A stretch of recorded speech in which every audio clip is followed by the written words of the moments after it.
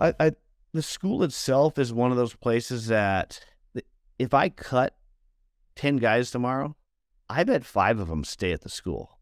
Like they really like going to school at Illinois State. I did not know that when I took the job.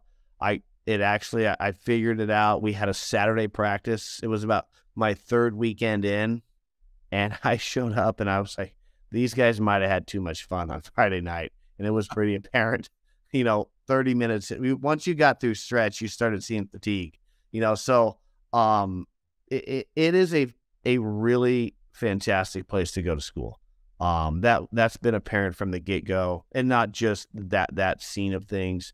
There's a lot of one of the things that intrigued me about the job was I was working at Purdue at that point. So at Purdue, you'd go into Chicago to recruit. Chicago has really good baseball, and the Big Ten schools are pretty expensive if you're from out of state. So you'd have to go to Chicago suburbs and try and find kids that could afford to do this. So you drive around Chicago, and that little license plate cover that you see on cars, it says, alumni of, and we had quite a few people that you would drive past and it would say Illinois State. And it always stuck in my head. I'm like, that must be a pretty good spot, and if people are prideful about it enough to put on their license plate cover, then, it's usually a place you can recruit to. So once we got here, we figured that part out, and the school itself is really good. There's a really, really good business school.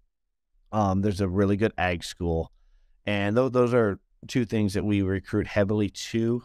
And then, obviously on the baseball side, there's pages on our website that you can go look at and see what we have to offer. We have a lot of professional experience on our coaching staff, and it's a little bit different than what some of the other people have out there, but those are things that we sell. But a lot of it is the school.